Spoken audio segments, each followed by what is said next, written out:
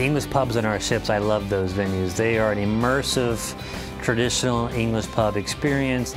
We've got beers from all over Italy, from Europe, from Asia, and many domestic beers from the USA. So yeah, there's a great selection of beers, and it's not just beers we offer. We have a fantastic wine list as well, and you know, your traditional cocktails. We've put together an old-time newspaper from the 1600s, kind of looking for the pub, and then we've added about 12 craft beers right now, bringing the total up to just around 39 beers. We've got a selection of just 3 of our more unique beers that we're able to offer here in the English pub.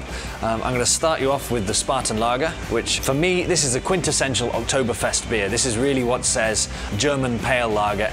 The next one I'm going to show you here is from the Widmer brothers. This is the Hefeweizen.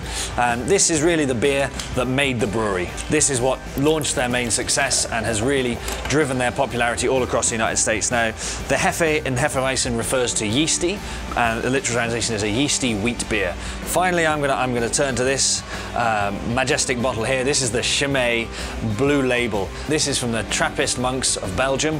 This has got a big flavour. It's got quite a considerable 11% plus ABV, and look at the density and the depth. And look at the large amount of head and froth and foam that comes off this. This is really a powerhouse beer.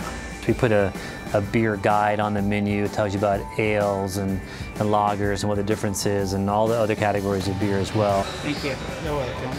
It is a great venue because you are stepping back in time when you sit in that area.